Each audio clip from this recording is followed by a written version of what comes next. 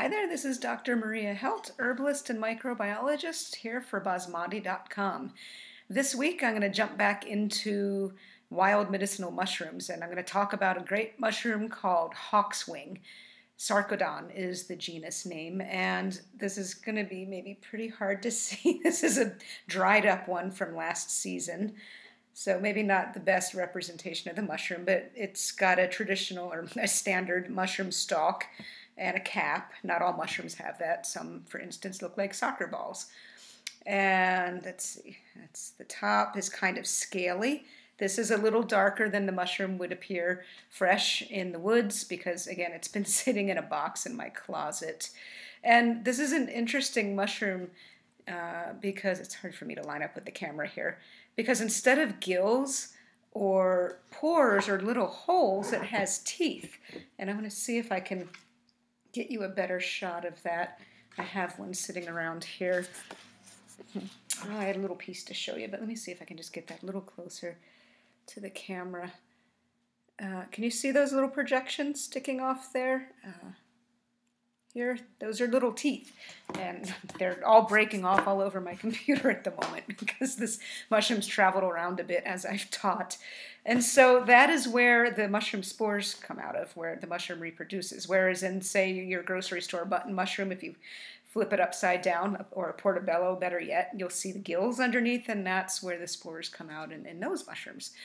And so sarcodon, the botanical name, sarco means flesh, and odon means teeth, and so the name of the mushroom even reflects its appearance. And it's a really beautiful mushroom. It's not a super colorful one the way that, say, fly agaric and Amanita muscaria is, but it's gorgeous. It looks like a hawkswing, like its common name. It looks like it almost has feathers on it.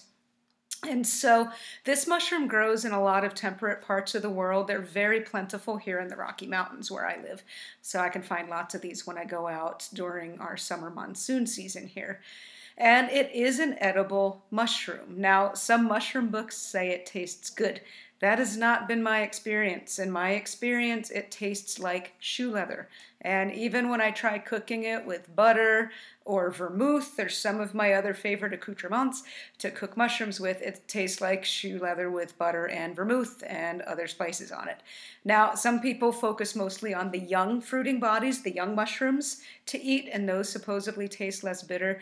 They just taste like young shoe leather. You might have a different experience if you're used to eating this mushroom, and in fact, I have friends who think it tastes good, and it's just, we're all a little bit different, right? And so it is edible though, and it's actually quite nutrient rich. It has a lot of magnesium in it, and zinc, and iron, and it is valued in many parts of the world as a food.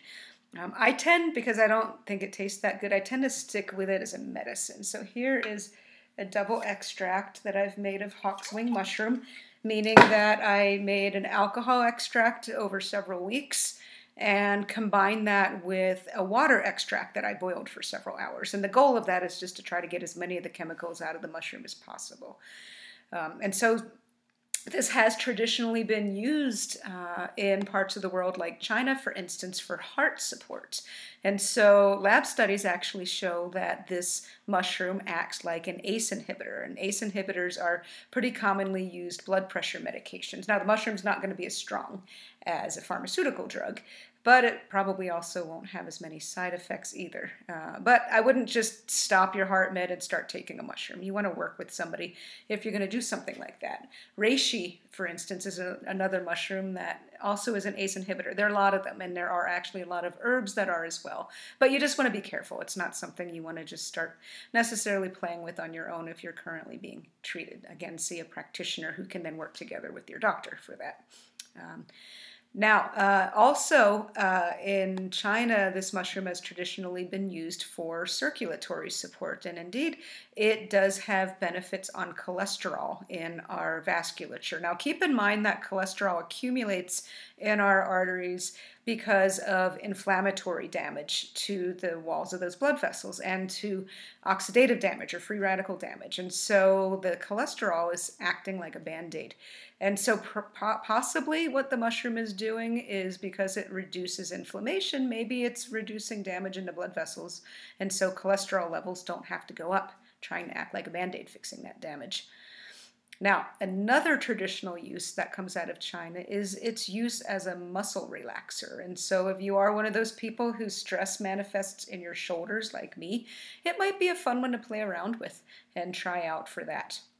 Now, I mentioned inflammation, and so studies do find that this mushroom reduces inflammation. And so inflammation is mediated by the immune system, but at the same time, it's also able to stimulate an immune response, kind of like echinacea does.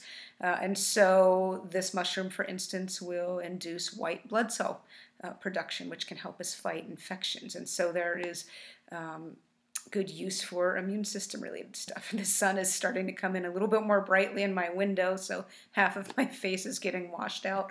Oh well. This is not a high quality video, as you can see. Anyway, this mushroom is also antimicrobial, and so at least in a dish, lab studies find that extracts, whether water or alcohol, of hawk's wing are active against a whole variety of bacteria. And so maybe a useful topical wash for infection, play around with it for internal infection, but it's never clear how those sort of dish and test tube experiments really translate to what's going on in the body. And along those lines, like many mushrooms, hawk's wings can kill cancer cells in a dish.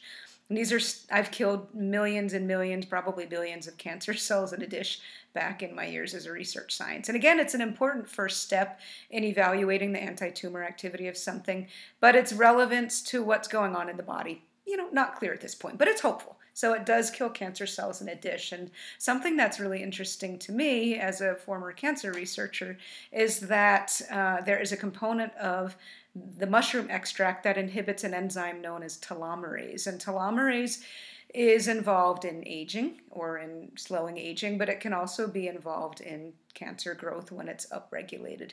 And so some part of this mushroom extract actually can inhibit that enzyme. And that may mean nothing to a lot of you, but for any of you who maybe have a background in tumor biology and such, that might have some meaning to you.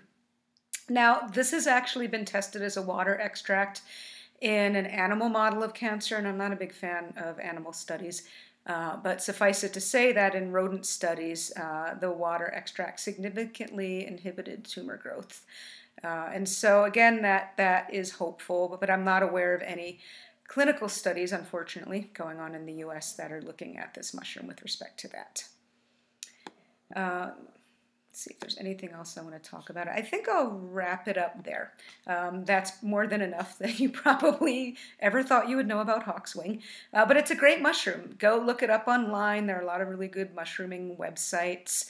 And the odds aren't too bad unless you live out in the desert or in the Arctic that you might have this mushroom growing nearby to you in the woods. And just one last thing before I shut up and sign off. Before going out and harvesting wild mushrooms, you really need to know what you're doing. You need to know what the really toxic species are in your area. So meet somebody that goes out and leads foraging expeditions. That's a great way to learn mushrooming. Get some books, go to classes, etc. And with that, I am going to sign off and wish you all good health and have a lovely week until I blab at you next time. Take care.